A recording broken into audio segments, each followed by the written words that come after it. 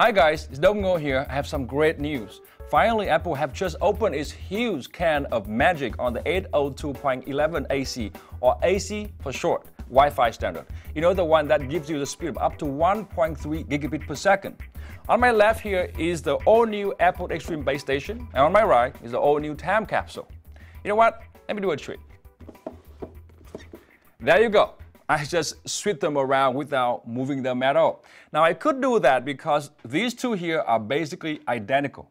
The only difference is that the time capsule comes with internal storage and the Apple Extreme doesn't. That means without the boxes here, you have no idea which one is which, really. But don't worry, Apple has this very clever way of making sure that you do. Well, the price. Now, the Apple Extreme here costs $199, one of the most expensive home router on the market, and the time capsule outdoes that. Big, costing $299 or $399, depending on the storage, be it 2 TB or 3 TB. Now, if you pay that much, I'm sure you know which one is which, really. Unless, of course, if you have them both, like me. But in that case, you don't care. It's just money, you know. Now, what do you get for the money? A lot.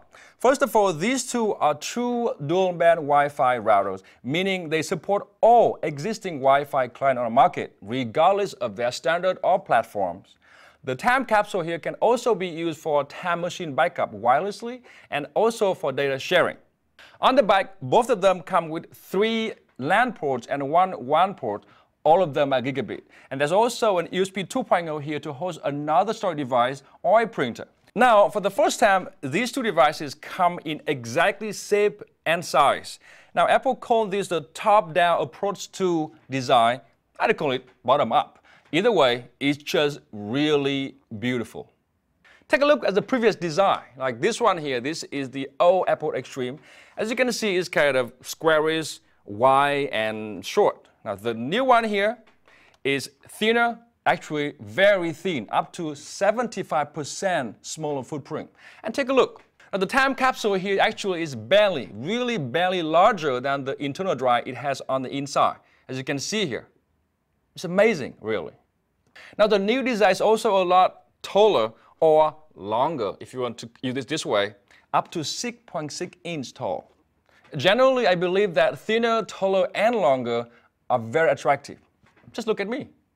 Despite the new design, these devices are still very easy to use.